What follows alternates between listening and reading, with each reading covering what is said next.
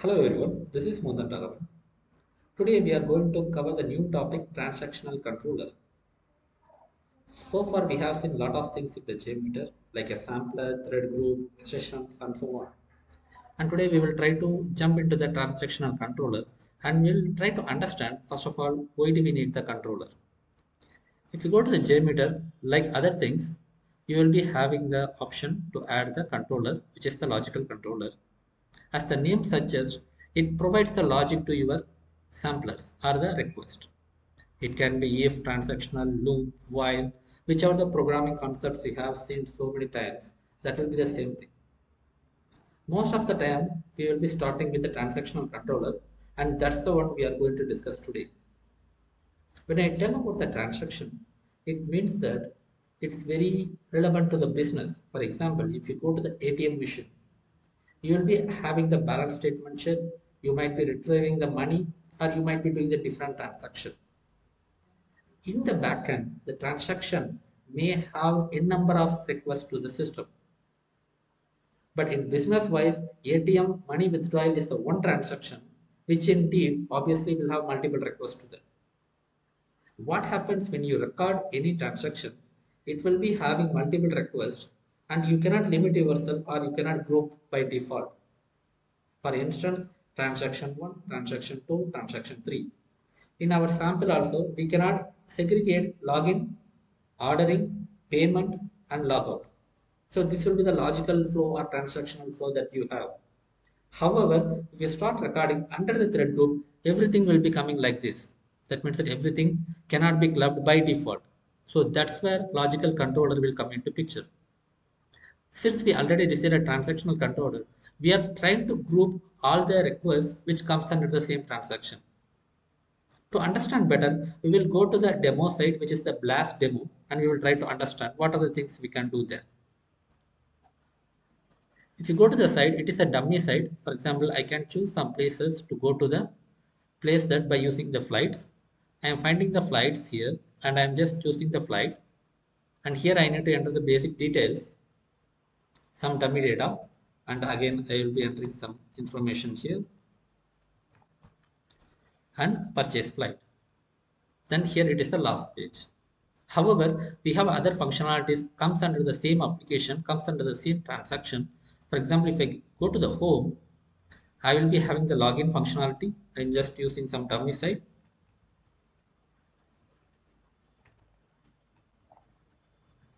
So it will be going to the 419 page expired since it's a dummy site. Even you can register with some details.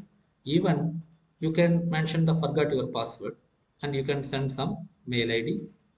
Obviously, it will be ending into the 419 since it's a dummy application.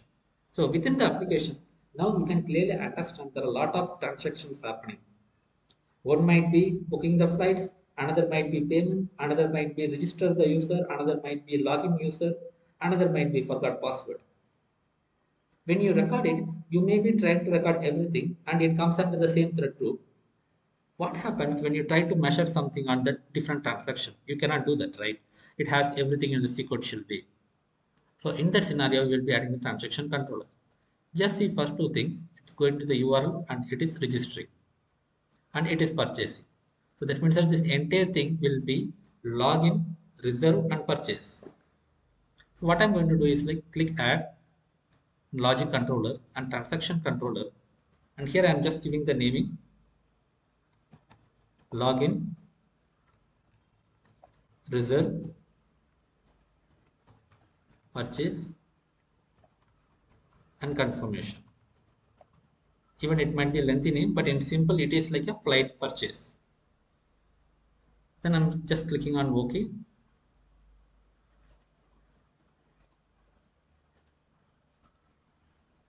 Now I will just keep it here. Let's add all these things. Next one we will see blast demo, home, login, and these are the register page, get request. We are getting the page for register and we are giving some information to register and the same thing. Now I can put it into the registration. Again, one more thing, logic controller, transaction controller, however it comes under the thread group, to be make parallel, let it keep it here. Before to that I will give name, it's a register.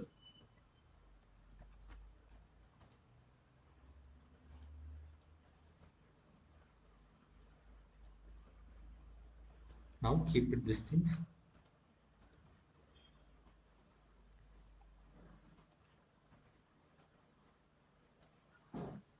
What about this one? Again, getting the register page. Here I am trying to log in directly and get method and password reset. So here this will be actual login, and this will be just expand and see home register.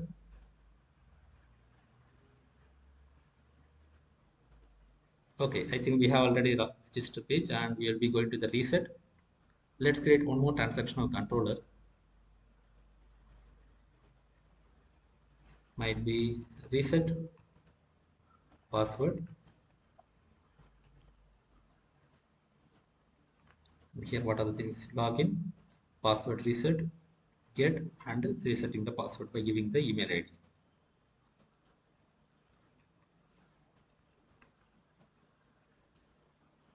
Now what about these things? So register page, login, and again going to the home page. So let it make it as a home page so that it goes to the home page again. Make a separate one, logic controller, transaction controller, home page. Only cut these things and put it in the home.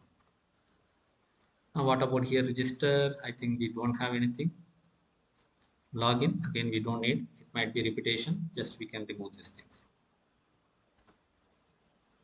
Now what we have some logical containers, or let's say the folder structure, where we can clearly understand how many requests comes for each transaction. The first transaction might be for login, reserve and purchase and confirmation, whereas second one will be for the registration purpose, and third one will be for the reset password, and fourth one will be going to the home page. So this way, when we segregate, what are the advantages we can get? In simple, when you put the aggregate report, that means that you can have the clear difference between each transaction and its metrics. Try to add the thread group, try to add the listener and aggregate results or aggregate report.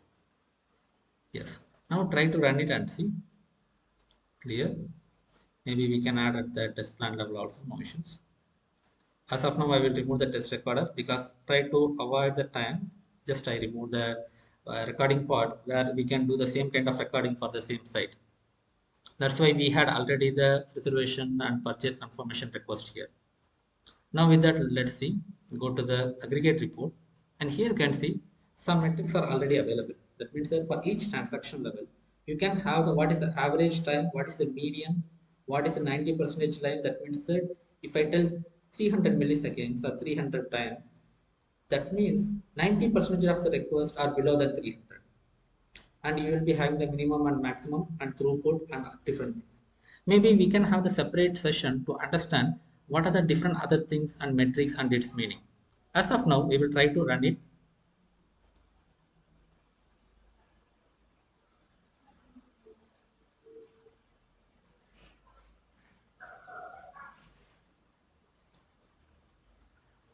And here you can see at each confirmation level or each transaction controller level, you will have the aggregate report. That means that this transaction controller in total consisting of this many HTTP requests, and it has total consolidated average, mean, and 90% line, and so on. The same way for each transaction controller level, you will be having the aggregate report.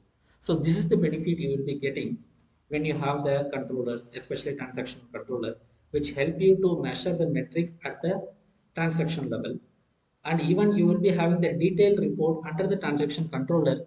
What are the different requests you have and which request has problem or more time. So this way we can clearly understand why the controller comes into picture. Even more than this, there are a lot of other benefits when you have the other type of controllers, such as like a module controller. For example, let's go here and look for the module controller, logic controller, and there should be a module controller. Yes. You know the concept drive, which means that don't repeat yourself. For example, tomorrow I want to go for the home page again and again. I don't need to create one more time the same request or same kind of controller. For instance, let's create one more logic controller and transaction controller. Let's say this is reusing home page. Now what I can do is like, sorry, I should be adding module controller, where you will be adding the module controller in case of if you want to reuse some of the existing controllers. Let's go to the module controller and mention here home. Now here you can see there are a lot of other things. You can just go to the blast demo and here you can see the home. That's all. Now we have the module controller, which means that when I execute the module controller, it will automatically look for the transaction controller which is already existing and it will try to reuse it. Now let's clear it and run it one more time.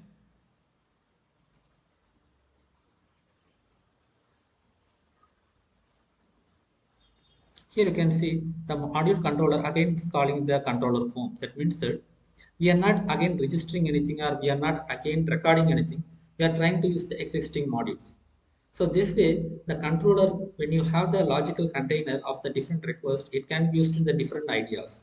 For example, other kind of controllers such as like if controller, which means that based on some condition or variables, we can execute that particular controller. Or if you want to execute the same controller again and again, you can put it into the loop controller or while controller. And needless to say, we are not going to exclude or we are not going to include everything in our controller part. Why? Because practically you might be using only transaction controller and let's say the loop controller and the module controller and so on.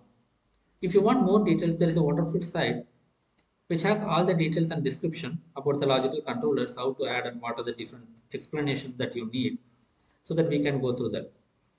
But in basic, controllers is the logical folder for all your requests to measure the performance at the individual level or at the transaction level. Even debugging will be very easy, or it can produce the aggregate report so that you will have the idea as the aggregation level, such as like a median, average, and so on. So these are the benefits when you have the logical controller. And moreover, just like a bonus tip, I would like to share the another point. Now we have the bot which is equal to the chat GPT, where you can ask you a lot of questions. For example, let's ask create a JMeter script for Google login. Let's see what happens.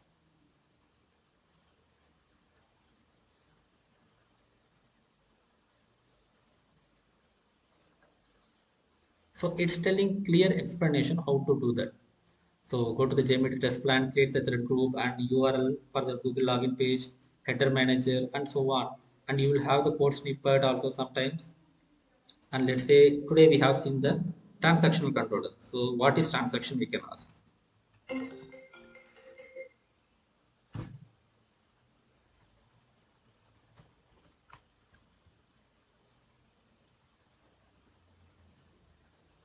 See, as I told clearly, it is related to the business. That means a transaction can be buying a product from a store or selling, or let's say making the ATM transaction.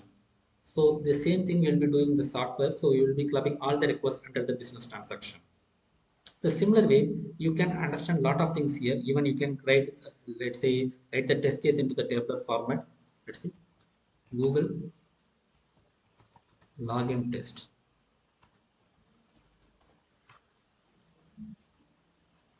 Let it be, it should be the login test case. Let's see. Okay, now you are getting all the steps step by step. Let's say I want in Excel format.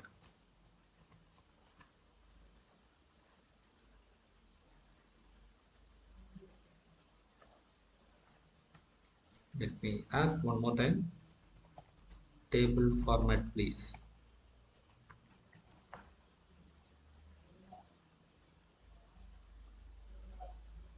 Yes. I think we need to make this test case. Let's ask one more time. Create the Google login test case in Excel format.